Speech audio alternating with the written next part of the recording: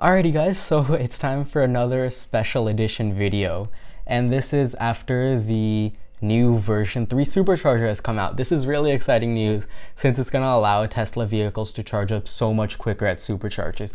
I'm sorry I'm a bit late on this, but I really wanted to do my research and know everything before I could make a proper video on this. So either way, let's jump into it. I have the official release from Tesla open up here so that I don't miss anything. But Tesla starts with saying that they have 12,000 superchargers across the world, and they're all on V2 supercharging. So what they've announced today is V3 supercharging, and that's going to allow supercharging speeds of up to 250 kilowatts.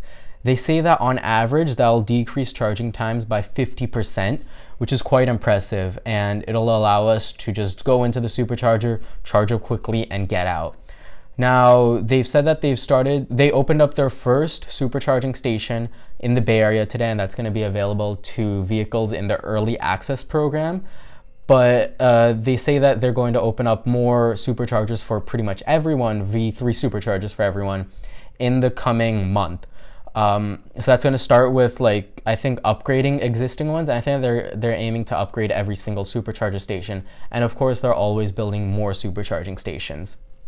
After that, V3 supercharging also is introduced only for Model 3s at this time. So in fact, in the release itself, they say that it's for their biggest market vehicle, which is the Model 3. And they're doing it for the Model 3, and they also say that it's going to be for the Model Y, which is coming out in just over a week now. So that's also very exciting that it's going to be for those vehicles. But what I think really sucks, and that's coming as a Model X owner, is that they're not rolling it out for S and X just yet.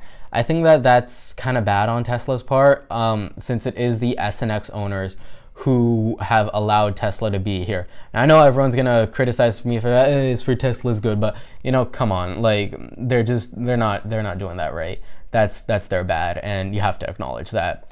But anyways, let's go past that and let's talk about how great V3 supercharging is. They say that you can recover 75 miles of charge in just 5 minutes. So that's really impressive. And I think the big thing that's causing that is on the route heating, I think they've called it. It's called on-route battery warm-up. So what it does is that if it realizes that you're coming up to a supercharger, it's gonna start heating up your battery. And that's really smart, because what a lot of time is spent with supercharging is that a lot of that time is spent heating up the battery so that it can accept more current. But if they heat up the battery before you get to the supercharger, then you're cutting down a lot of time. In fact, it's a 25% decrease. Then the next 25%, which makes an eventual 50% decrease, is the 250 kilowatt V3 supercharging. So they say that they're going to roll that out to S and X owners eventually, and I believe that all Model 3s have been built to support V3 supercharging.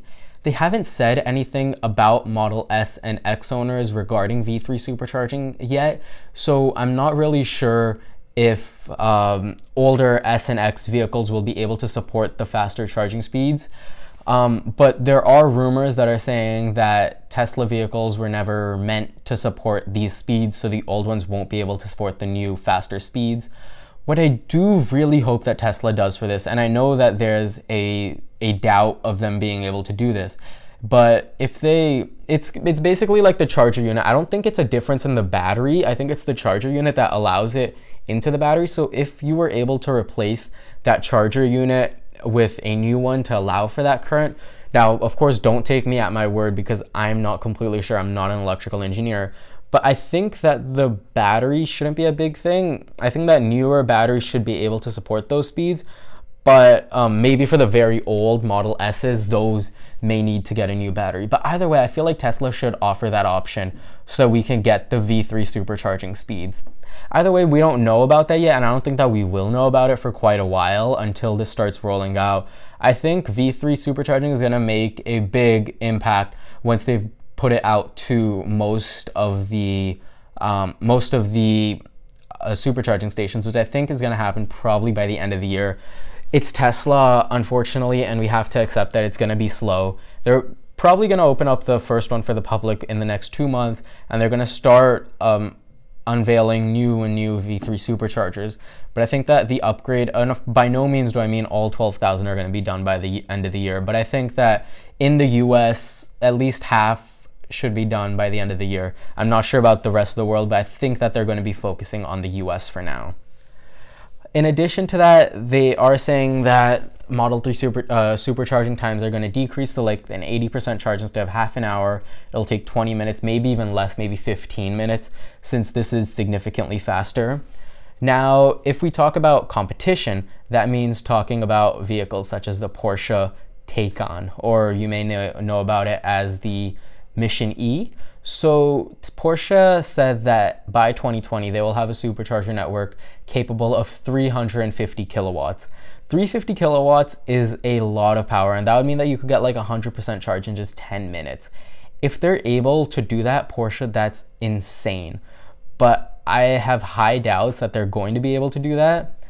And if, you know, Porsche and Tesla, they team up and they get something to work, that would be great, because then maybe we could get speeds like that in the next couple years, and that would really be fantastic, because I think the one thing that's stopping people is the huge charging speeds, and that's one big factor, because you know, when you're out for a drive and you just gotta charge up, you can fill up gas in like 5 minutes, but for filling up for charging up, you need like a good 15-20 minutes now. So if they could get that down even to half of that, that's going to be impressive. But as it is right now, this is really impressive at how they've gotten these speeds.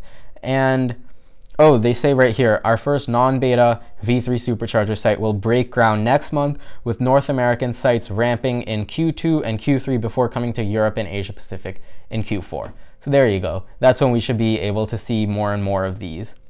Either way, if you do have a Model 3, good for you, because this is going to get you some really great speeds, and I hope that you'll enjoy that. Hopefully we can get our hands on a Model 3 so that we can experience these speeds for ourselves, but I don't know. Anyways, these speeds are going to be really impressive, and thank you guys for watching. There's going to be a Model Y unveil on Thursday, so not tomorrow, but next Thursday, and you can bet that we'll have a video on that. I'm very excited for that unveil.